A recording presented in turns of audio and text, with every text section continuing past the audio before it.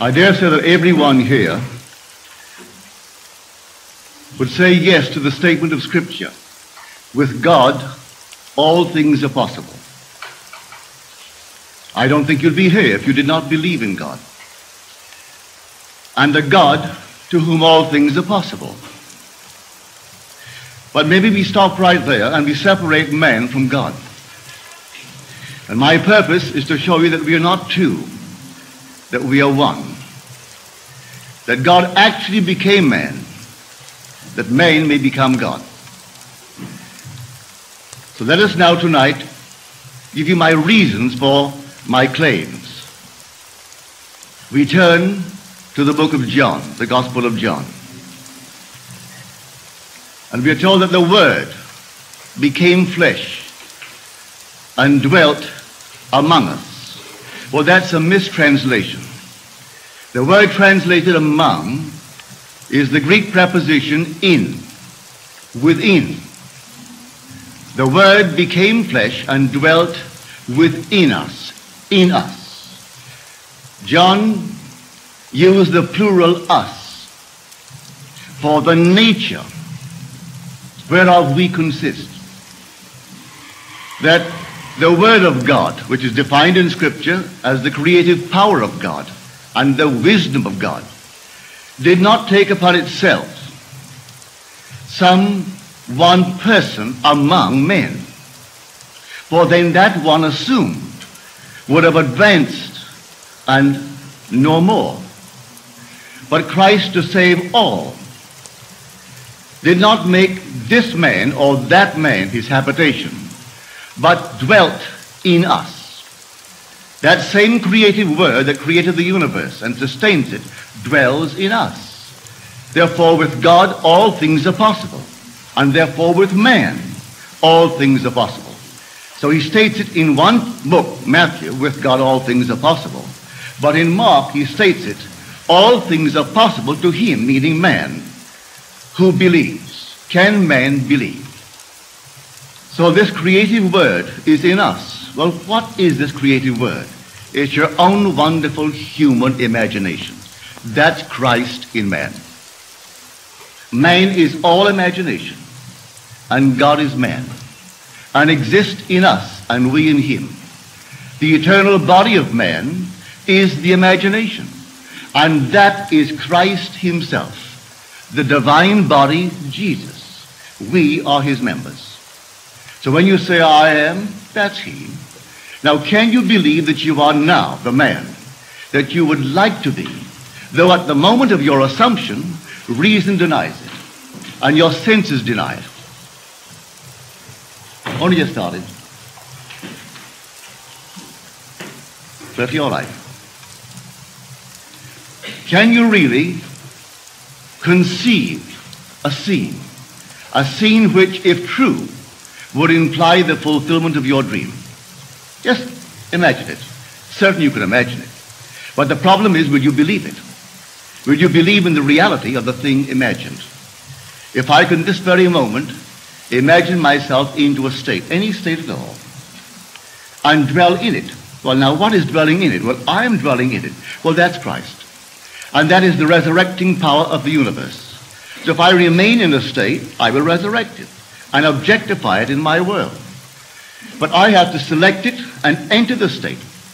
If the spectator could enter into any of these states in his imagination, approaching the state on the fiery chariot of his contemplative thought, what would it feel like if it were true? How would I feel if I were now the man that I would like to be? How would I know that I could become it? Well, I first, as I assume that I am it, let me think of my friends. Those who really would rejoice with me were it true. Let me imagine that I am seeing them in my mind's eye. How do they see me?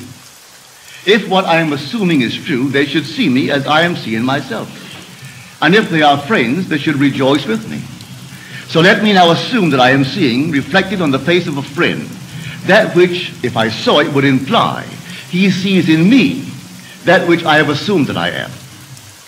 Will that work? Try it. I tell you from my own personal experience, it works. As we are told in Corinthians, do you not realize that Jesus Christ is in you? unless, of course, you fail to meet the test. Now we are challenged. He said, come test yourself and see. Well, this is how I test myself. If Christ is in me, and all things are possible to Christ, then I must find out who he is.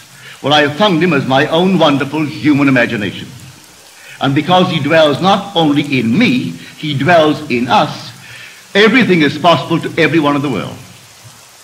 And so you help man best by telling him who Christ is. You could give him all the things of the world that he needs. He'll come back for more tomorrow unless he knows who Christ is. You can give the entire world to any one of us. They'll spend it, waste it, if they don't know who they are. But tell him who he is, and he doesn't need anything more than the knowledge of who he is and the application of that knowledge. For we are the operant power. It doesn't work itself. I can tell you that your imagination is Christ, and maybe you'll believe me. But unless you actually take it to the point of working upon it and operating it, it means nothing. Well, if this night I really believe it, I would not allow the sun to go down in my sleep unless I feel myself right into the situation of the wish fulfilled. It need not a wish for myself. It could be a wish for a friend, for everyone in my world, because Christ dwells in all, and Christ is the true identity of every man. Then everyone must be myself pushed out. It can't be another if God is one. Therefore I tell myself as the seeming other what I would do were I you. And instead of giving him the thing that he needs physically, tell him how to get it for himself. What would you feel like if now you were the man that you want to be? How would you see the world if things were as you desire them to be? Now this is what I mean by living in the end. Robert Frost, just the year before he departed this sphere, he wrote this story for Life magazine. And he said the founding fathers did not believe in the future. What a shock that they did not believe in the future. They believed it in. He said we are always imagining ahead of our evidence. And the most creative thing in man is to believe a thing in. They had no evidence to support their claim to democracy. They were under a king when they threw the king away and began to simply build a concept of the future. They did not believe that the mere passage of time would bring them that dream. They believed it in. And these men believed implicitly in the Word of God. And they believed that if I know what I want, when I pray, believe that I have received it, and I will. Well, if that precept is true, literally true, to be accepted literally and fulfilled literally, well then what am I doing not believing? I should actually know exactly what I would like to be, and discovering what I would like to be as against what I seem to be, dare to assume that I am it. And my assumption, though false, if persisted in, will harden into fact. That I know from my own experience. And I know it's a law. Therefore, if someone is not becoming the man that they would like to be, and they tell me, but I once imagined it and it didn't work, then what are you doing now and still not imagining it? If imagining creates reality, what are you imagining? For if Christ is the only creative power in the universe, and I identify him with my own imagination, well then my imagination is creating reality. So what am I imagining? Pick up the morning's paper, and I'm fed with everything I should not feast upon. All the horrors of the world, all the negative states of the world. After having read it for an hour, then I must either regurgitate or in some strange way rub it out, because I can't go through life feeding upon such nonsense.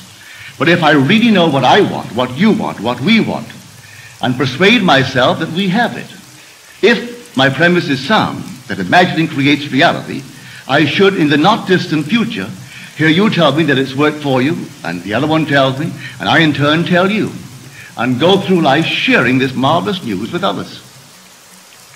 So I say, live as though it were true. Just as though it were true. That passage of Shakespeare, we have been taught from the primal state that he which is was wished until he were. Here we find it in Caesar. He which is was wished until he were. He wasn't born Caesar, the king. But here was an ambition fulfilled because he was wished into it. He desired it, lived in the state, and everything reshuffled itself to conform to that state to which he was faithful. I see it in my immediate circle. Those who you would not think for one moment would ever become prominent, but they desired to be prominent. Those who desired to be successful, as they conceive success. No two see success in the same manner. Some see it through the eyes of wealth, others through rising in some profession, others in some other manner. But whatever they conceive it to be, they can realize it. If night after night they sleep in the assumption that they are now what they would like to be. And so we go back that if the Word is truly the Word that creates the system in which we live. In the beginning was the Word, and the Word was with God, and the Word was God. By him all things were made, and without him was not anything made that was made. No, not even the so-called unlovely things. For if all things were made, he has to be responsible for the unlovely things as well. So we are told in Scripture, I kill and I make alive. I wound and I heal. I create the blessing, I create the curses. But now I must choose life. Choose the lovely things, but don't say there's another creator. For if there's another creator, then we are in conflict. So my own imagination can conjure unlovely things if I dwell upon them, or the lovely things. But they can't be two gods. There can't be two creators. And if I can find that creator and identify him with my own wonderful human imagination, then I can't pass the buck. I can't turn to anything and blame it for the things happening in my life. But I know that many of us are not discriminating, and when we see our own harvest, we don't recognize it. We can conceive that we, in some strange manner, permitted these things to be entertained by us. But we did. It could not have come to pass in any other way. So if I believe it and accept it, well then I will live by it. And then when I know what I want for anyone, and this goes for everything in this world, whether now, this very moment, you desire happiness in marriage. You say, but there's not one person in my world that's eligible. I know no one. You don't have to know anyone. All you have to do is to decide within yourself what you want. Now, what would you do if it were true? Would you wear a ring on the one finger, which would imply that someone placed it there, one that you admire? Well then, wear it there. Don't wear a physical ring. Put it on just as though he had placed it there. And sleep feeling that which you are feeling as real. Don't say it's all imagination. Certainly it is, because all imagination is Christ. Therefore, it's all reality. So when you say, well, that's only my imagination. Well, you're just saying, well, that's only a thing called Christ. When you treat imagination that way. Is there anything in this world that wasn't first imagined? Name one thing or point out one thing in this world for me that is now considered to be real, that wasn't first only imagined. What is now proved was once only imagined. Therefore, this is a true statement. All things were made by him, and he is your own wonderful human imagination. All objective reality is solely produced through imagining. The clothes you wear, the chairs in which you are seated, this in which we are now placed, everything was once only imagined. Now tonight, find out exactly what you, not what they think you ought to want, what you want. Ask no one's permission. You don't need any man's permission. You don't need your own decision. What do I want? Now what would it be like if it were true? What would I feel like were it true? Now catch the mood and try to give that mood all the sensory vividness of reality, all the tones of reality, and then sleep in it, just as though it were true. And then await the inevitable. The inevitable is you're going to resurrect it and objectify it on the screen of space. And then the world will call it real. And they may not believe you. It doesn't really matter. If you tell them it came to pass because you simply imagined it. Now, they'll point to the series of events that led up to it. And they will give credit to the bridge of incident across which you walk towards the fulfillment of that state. And they'll point out some physical thing that was the cause. No, the cause is invisible, or the cause is God. And God is invisible to mortal eye. Who knows what you're imagining? No one knows. But you can sit down and imagine, and no one can stop you from doing it. But can you give reality to the imagined state? If you do, yes, a bridge of incident will appear in your world. And you'll walk across some series of events leading up to the fulfillment of the imaginal state. But don't give causation to any physical step that you took towards the fulfillment of it. You imagine yourself having a marvelous business. And then comes the day a building is for sale, and you haven't a nickel towards it. And not a total stranger, but a man comes in and asks you quite in a friendly manner, are you going to buy it? And knowing you don't have a penny, you say to him, as you would a friend to a friend, with what? And then he said, well, I have money.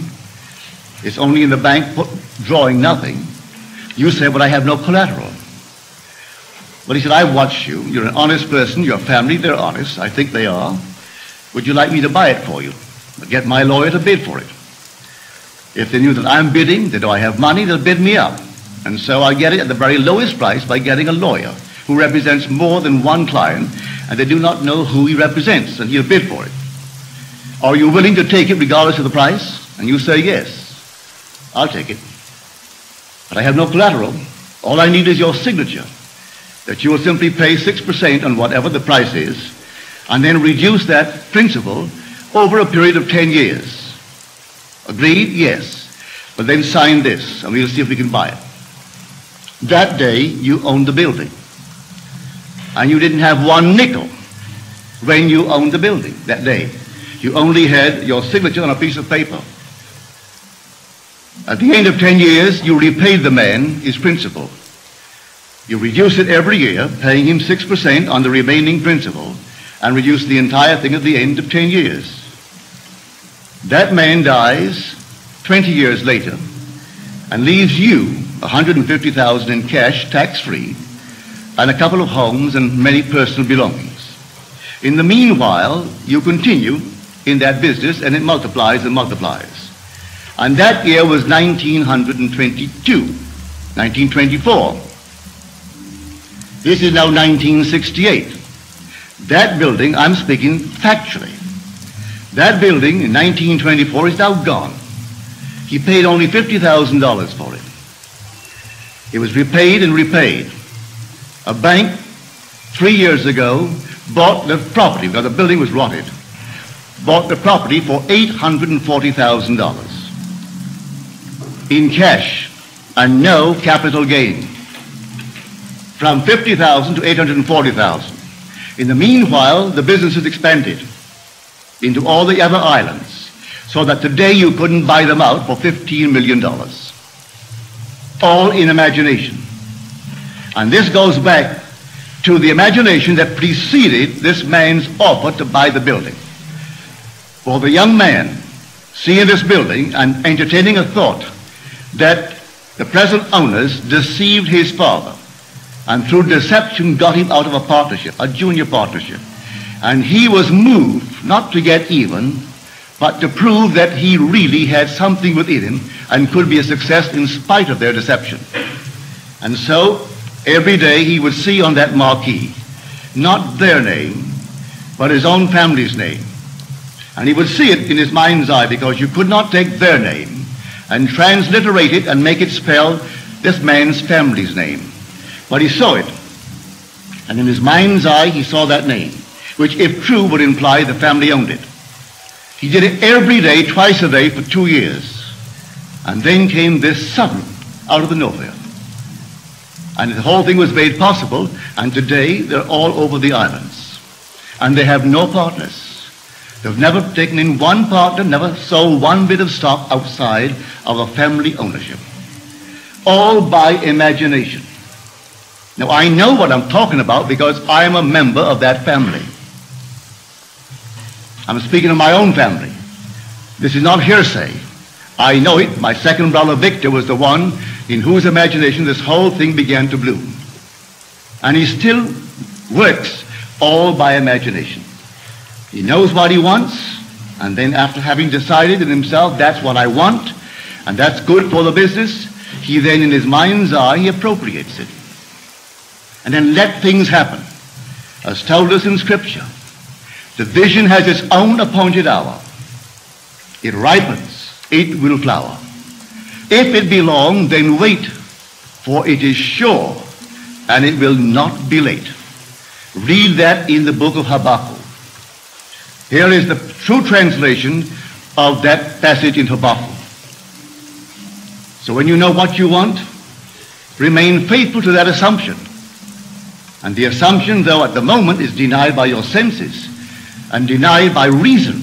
If you persist in it, it will harden into fact. Are we not told that God calls a thing that is not seen as though it were seen, and then the unseen becomes seen? He calls everything from the unseen into the seen in this simple manner. For he is the resurrecting power. So if I assume that I am, I don't have to have evidence to support it. I assume that I am. I am what? Well, I name it. And having given it a name, given it form, given it definition, remaining in it, I resurrect it. And if it takes 1,000 men to aid the birth of that state, 1,000 men will play their parts. And I don't have to go out and look for them, any more than my brother had to go out and look for this man. He would not have known where to start looking for one the day of the sale. As far as he is concerned, he had done it in his mind's eye, and he allowed everything to happen. And he comes right in like a joke. He really thought it was a joke. And he said to this man, are you fooling me? He said, no. He said, well then wait, let me call my father. He said, lunch. He called him on the wire. He said, Daddy, come on up. Leave everything and come. And then he said, now you tell my father what you told me. My father's name is Joseph. And my father said, you really mean it? He said, yes, Joe, I mean it. I'll have him bid today. You put your signature here, and your son Victor put his signature. That's all I need. And that was a lifetime friendship. So when that man died, he didn't owe my brother Victor anything. He so loved the friendship and the feeling of, well, decency that he had with my brother Victor. He gave him $150,000 in cash. And that was tax-free. And the homes, everything was tax-free. And that building, which he bought for $50,000, was sold 3 years ago to the Bank of Nova Scotia. They tore it down and built a lovely structure. But they paid our family $840,000 for that building. So here was a gain, and there was no capital tax gain. None. That whole thing was simply free. So I know what I'm talking about. All I need from you is the acceptance of it. Will you believe it? Will you believe that with God all things are possible? Will you believe that all things are possible to men? Well, you can prove it in the not distant future. But you are the operant power. It will not work itself. If you dare to assume this very night that you have a better job than you now hold, or that you have a larger income, you may be fired tomorrow. Don't be concerned. On reflection, you'll see it was necessary to move you towards the fulfillment of your assumption. You could be fired. And I wouldn't bat an eye if you told me tomorrow, well, I did what you told me. You know what happened? I was fired. I've seen that. It takes someone to fire you to get you into a better job. I have seen that time and again. I wouldn't go out and quit the job. You may be promoted in the job, or you may be invited by some other concern that is competitive to join them. I do not know how it happens. I only know if you remain faithful to the assumption, it's going to happen, and you're going to be promoted towards the fulfillment of the state that you have dared to assume that is yours. I could tell you unnumbered stories along this nature. So here I say, dwell in the end. The end is where we begin. For if I've seen my name on the marquee, that's the end. I don't wait for the incident to take place in my world to move from one to the other, leading up to that. I dwell in the end. If I go to the very end, what would it be like were it true? A health case, not how it's going to become better, but you go to the end and you say to someone who isn't well, and in your mind's eye you say to them, you know, I've never seen you look better. And have them say to you, I've never felt better. Well, now that's confirmation of what you're seeing. You say, I've never seen you look better. and hear them say to you, well, I have never really felt better. But you may say to me, well, I can't hear people. Oh, yes, you can. You can hear anything you want to hear. You don't have to hear it audibly. Listen this very moment. You may not be able to whistle a tune. Maybe you can carry a tune in any manner whatsoever. You can play an instrument, you can whistle, you can sing. Well, can you now imagine that you are hearing the battle hymn of the Republic? Listen, can't you hear it? Can't you augment it 1,000 voices, 10,000 voices? Did you hear it at the funeral of Senator Kennedy? Did you see it on TV? Wasn't that moving? When the organ began to peal, and suddenly that lovely soft voice singing it, and the whole thing became, well, the whole vast TV world was filled with it. I doubt there were very many dry eyes when he got through singing the battle hymn of the Republic. Well, I can sing, I can whistle the tune, but I can just right now I'll stand here and listen and hear the entire thing swell. If I tried to duplicate it with my voice, I couldn't do it, but I can hear his voice as he sang it.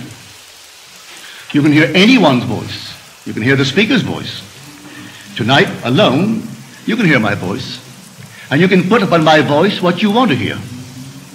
And unknown to you, I will find myself telling you. Something will happen to confirm what you're hearing. So you can do this for good or ill. I advise you, do it for good. But the choice is yours. You can hurt and you can bless, but don't hurt. Use your imagination always lovingly on behalf of others. But to tell you that you couldn't do it to hurt is stupid, because you can hurt.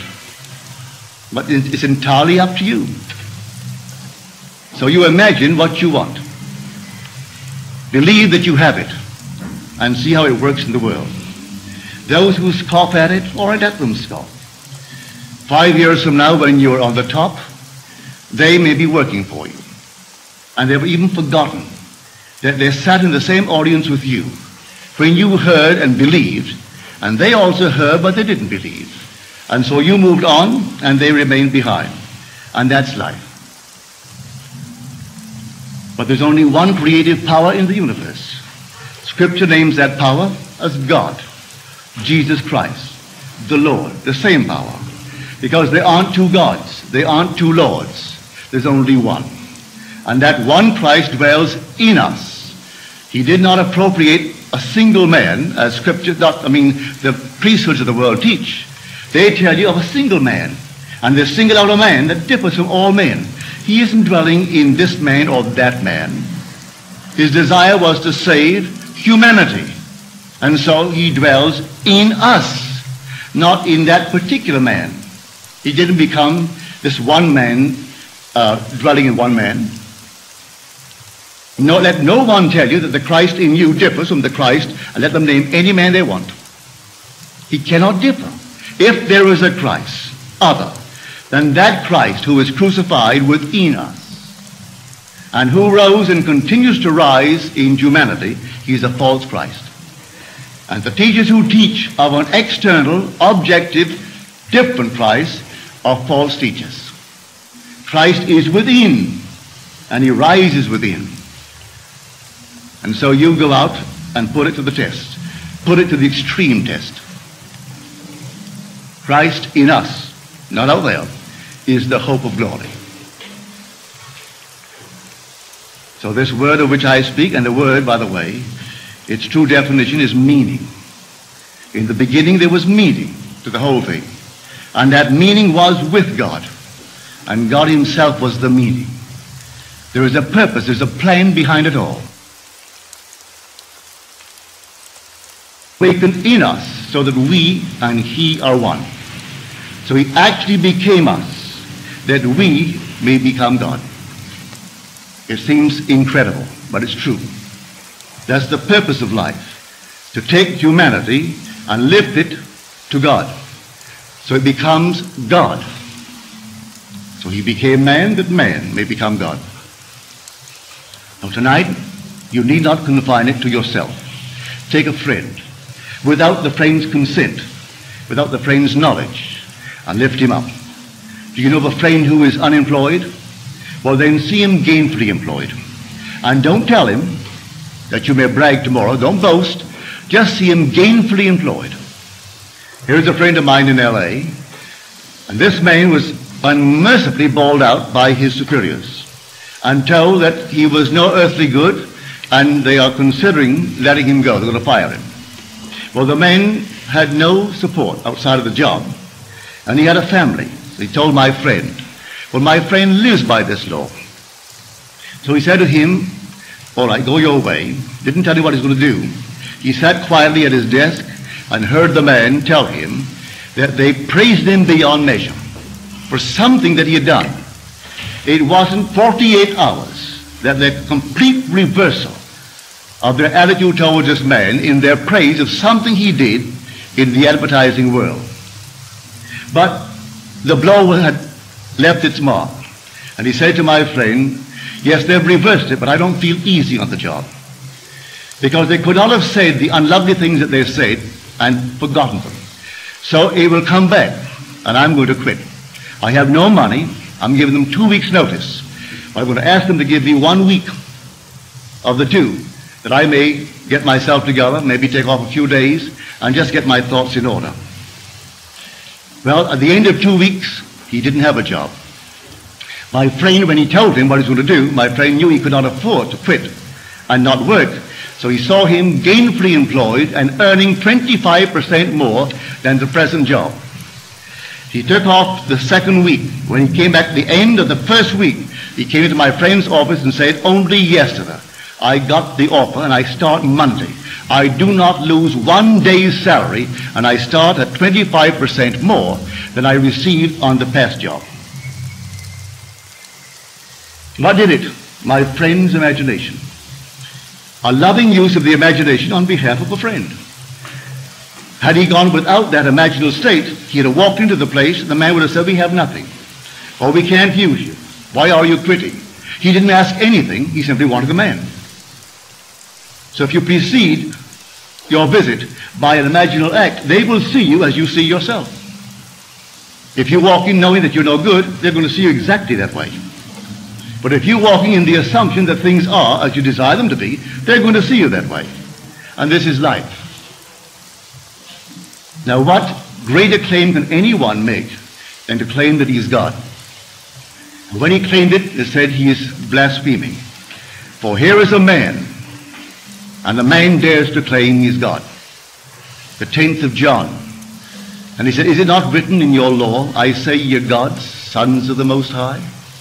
If he called them gods to whom the word of God came, do you say of the one that he anointed and sent into the world that he is blaspheming? Do you know of any greater claim in the world than for a man to identify himself as God and walk as though he were? And not be ashamed to admit it? He doesn't go bragging about it, but he knows in his heart he is one with God. For if his imagination is God and he imagines, well, then that's God. And if he imagines a state and it comes to pass, then he knows the creative power that is God. He doesn't have to brag about it and boast about it, but he doesn't have to hide it either. He doesn't have to bury it and be ashamed of it. He sleeps in a noble state because he's one with God. But let everyone take that attitude and the world will change. Not be beaten, but you can take the whole vast world, if they feel themselves slaves, give them the world, they'll want it again tomorrow. And if a man has self-respect, you can give him all the money in the world, and it means nothing. That goes for the individual, it goes for a family, it goes for a race of people, it goes for a nation. Just as our late President Hoover said, the rise and fall of ideas will determine the rise and fall of men, the rise and fall of nations, the rise and fall of communities. So tell me the idea the community entertains about itself, and I'll tell you that community. But now change that idea of itself, and you'll change that community. Let a family feel important in itself. It doesn't have to have a background. Who has a background? So you go back far enough, and almost everyone who now claims importance would be ashamed of that background. So don't go back, start just where you are. And don't pay anyone to look up your family tree, because you're going to pay them to forget it. Just all of a sudden start right now and assume the dignity that is God. That's what your real background is, God. And so assume it. and then walk in that assumption, and if you have children, I hope you do, well then, instill that into the child. Instill it into all within the environment, and have them feel important. I have no background judged by human standards, either intellectual, financial, or these things. We made it. But Mother instilled in us, when we did something of which she was ashamed, she would say to us, have you forgotten that you are a Goddard? We didn't know. That must have been very important. Because Mother said, have you forgotten that you're a Goddard? Well, I never heard that we ever had any background. But all of a sudden you began to feel that you must be important. So Mother instilled it into our mind's eye. She made the name important. So today it is important where we are. In the business sense, in every sense, it's important. But Mother did that, and she married a man who had no background and took his name. But she made it important. All right? Who has any background? As far as I'm concerned, I refuse to accept the aristocracy of any being in this world other than the aristocracy of the Spirit. What other aristocracy? Give me the aristocracy of the Spirit, but don't come to me with any physical descent. I'm not an animal. I'm not a horse where you develop it by one horse after the other. I'm God. We're all God. And you can't go back beyond God. So if that's the start of all of us, well then that is our root. And so claim it now. At any point in time, claim it. And you'll find yourself being washed clean of anything you might have thought the family tree held. You don't have any family tree. The true Israelite is not a descendant after the flesh, but the elect of God, of whatever nation. That's the man of God. So you simply dare to assume that you are that man of God. And then apply what I'm telling you tonight. And may I tell you, in the not distant future, in the immediate present, it'll work. If you don't falter and do not change the assumption, if you remain faithful to the assumption, it will harden into fact. Because imagining creates reality. It does. Now let us go into the silence. Now, are there any questions, please?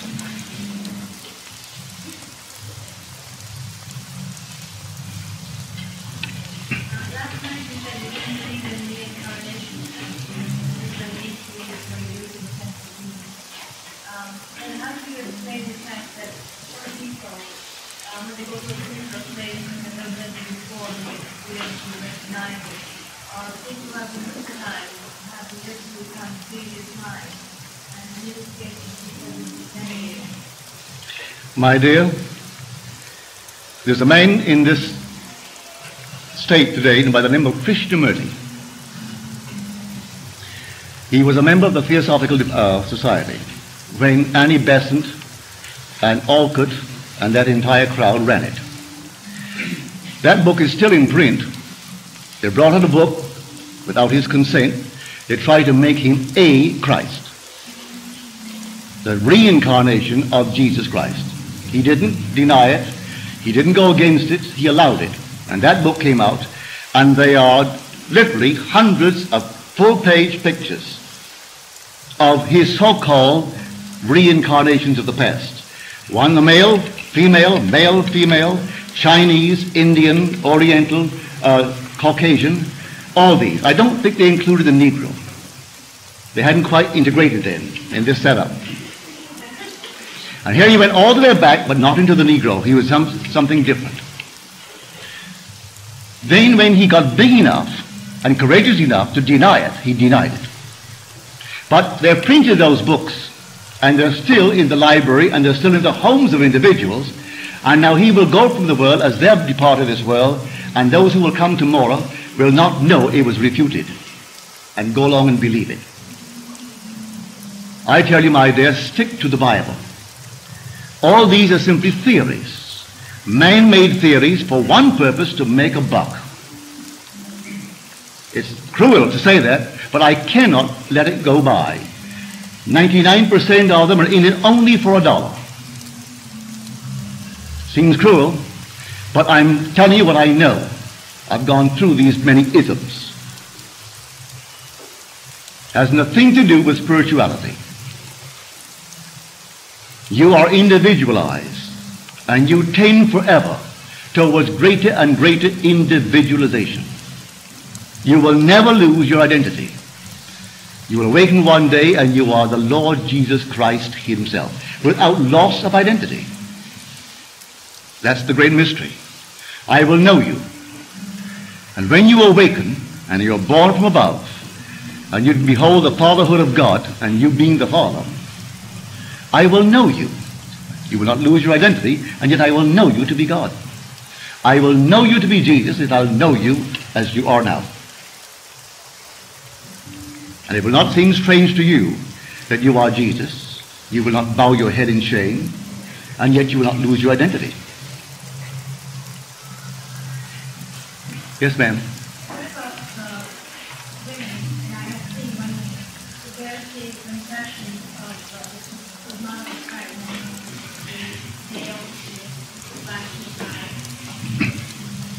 I have had these men and women too, who make these claims. You can induce it. You can actually induce it by an assumption. I'll give you my own personal experience of the crucifixion, and it's so unlike what the world teaches. I have experienced Scripture. Scripture has been fulfilled in me. I found myself this night in the fulfillment of the 42nd Psalm, which is, and he went with them in a throng to the house of God. He led them in a gay procession to the house of God. Well, here I am in this enormous crowd, all like the Arab world. And as I'm walking with them, a voice out of the blue sings out. And the voice stated, and God walks with them. A woman at my right asked the invisible voice, and if God walks with us, where is he? And the voice answered, and all heard the voice. And the voice said, at your side. She turned to her left, looked me full in the face, and began to laugh. And she said to the voice, you mean Neville is God? And the voice answered, yes, in the act of waking. Then the voice spoke, but from within me. No one but the speaker heard it then. And the voice said within me, I laid myself down within you to sleep. And as I slept, I dreamed the dream. I dreamed, and I knew exactly what the end of that sentence would be. He is dreaming that he's I. With that, I became so emotionally thrilled. I felt myself drawn into this body that was on the bed. For this took place in the spirit world. I felt myself drawn into this body, and this hand was a vortex, this hand was a vortex, my head a vortex, my feet vortices, and my side, the right side, a vortex. And I knew then what the crucifixion was. It was sheer ecstasy. It wasn't painful at all. You can't describe the thrill of these 6 vortices nailing me to this body. So you're told in the 10th of John, no one takes away my life. I lay it down myself. I have the power to lay it down, and I have the power to lift it up again. And in spite of that statement, they teach year after year that a group of men murdered him and nailed him to a wooden cross. He is not nailed to any wooden cross. The universal Christ is nailed on humanity. This is the cross. And he did it willingly. I laid it down myself. No one took it from me. And I experienced that night. So you can bring all the arguments in the world about this little stigmata. That's no stigmata. There was no blood running there. The whole hand, both hands, whirling vortices. And the head a whirling vortex. And the side a whirling vortex, and both feet, the soles of my feet, vortices. And they are 6. Yes, sir.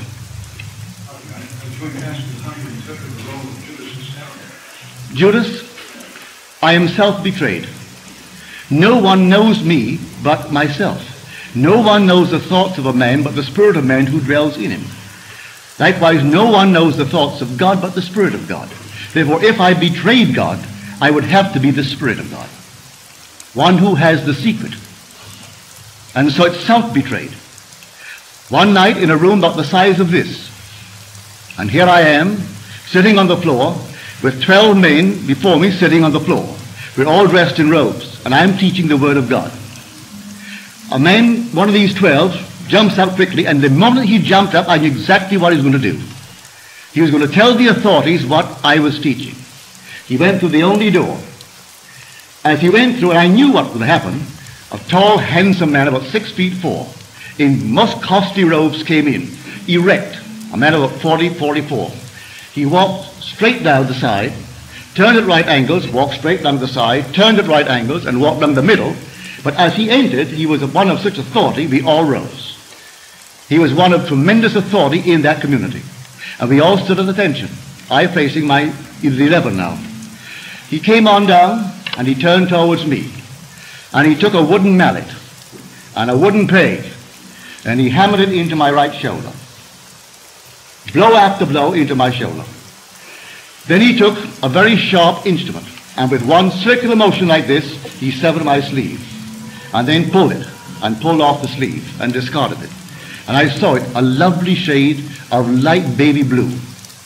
Then he stretched his arms out this way, and he embraced me, and kissed me on the right side of my neck. And I kissed him on the right side of his neck.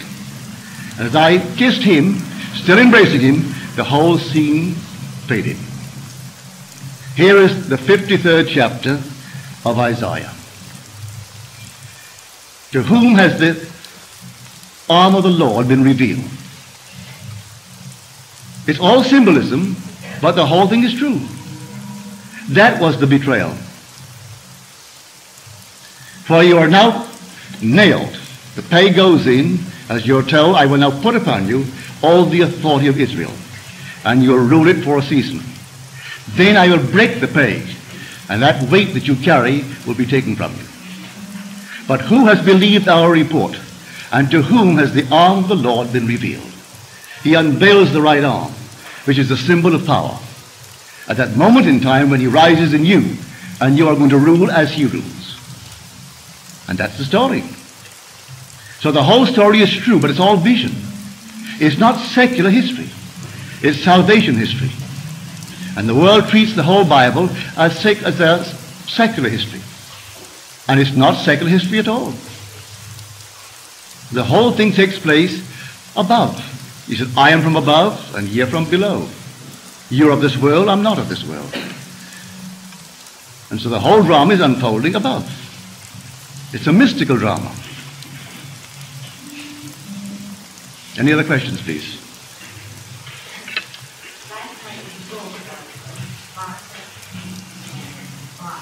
Yeah. Mm-hmm. Mm-hmm. Yeah.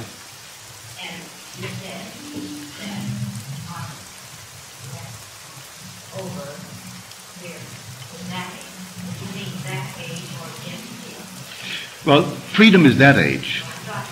No one is free by dying here, because death here is restoration in a world just like this.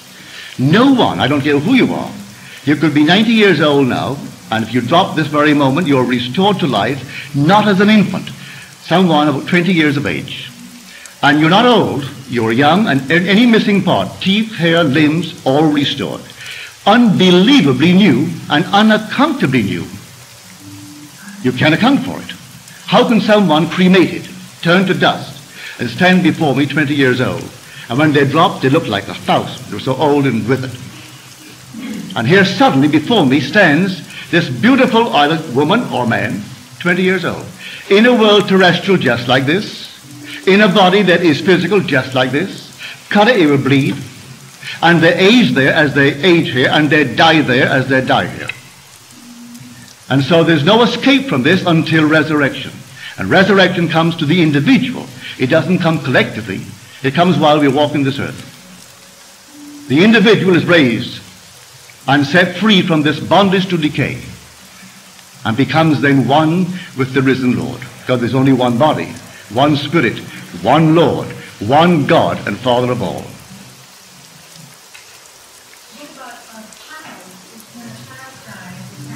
Continues to grow. Continues to grow. He is the God of the living, not the God of the dead. This world is the world of dead. People won't believe it. Everything here is dead. If you see it from above, well, you'll have to see it to understand what I'm talking about. If you see this from above, everything here is like, well, something that is dead. And you can come down, you can't change it from above, strangely enough. I've tried to change it from above. Look at the body, it's on the bed, and it looks like something like a carcass that is dead. Well, if you know exactly the wisdom is from above, if you can only do with it now, while you're there with the clarity of vision, but you can't do it. You've got to come down and occupy it. And then you forget. This is the world of death. Yes, sir. Pardon me? Animals? I only know this much. One night I found myself at the top of a very tall ladder. And below me, I would say the forest. The beasts of the forest, like tigers, lions, jaguars, all the wild beasts of the forest. And they were angry, and I was afraid. I stood on the very top rung, and I was really concerned for my safety. They were angry looking and moving with all the anger of the world. Then it dawned upon me, but that's myself made visible. That is the creative power, enormous power in me. I arrested the activity in me, not in them, and they all stood still. They were frozen as though they were made of clay. I came down the ladder and they were dead. Their life was in me. I came upon a scene, a simple little scene, and the scene was just like a Sunday afternoon dinner. And they were dining. And the minute I saw them dining, I knew that if I could arrest the activity which I was feeling within me, that these people would go still. They'd all be still. Well, I had no sooner entertained the thought than I did. I froze my head. As I did so, here was a foursome, two young fellows, about 21, 23 years old, and their parents in their middle 40s. And one fellow facing me was having soup, and he had just brought the soup spoon this far when I froze the activity in my head. He couldn't move it. The waitress coming through the door with the second course, she stopped in her tracks. Everything stopped. A bird flying flew not. The grass waving waved not. Leaves falling fell not. Everything froze. And when I released the activity in me, all things continued in their course. The bird that was frozen and arrested continued. Now, if I froze that bird right now, and he's in flight, will he not fall? If a bird is now still, it can't remain in the air and be still. It has to be in motion to remain in the air. Well, it was not in motion and it didn't fall. Everything froze, and the leaves could not fall. And the waitress walking with that second course couldn't walk. And the boy, young fellow, 21, 22, he couldn't continue the action. And when I released that activity in my head, then he continued the action and took the soup. And she continued to bring the thing. And I saw that when I woke from that state, everything changed in my world. That everything here is dead. And we are the animating power. Without man, everything will be dead. Nature will be dead. For God is in man. And were it not that that living word is in man, everything here would be dead. And you take that power and arrest it, and everything is stand still. For the world is yourself pushed out. Well, the time is up until the next.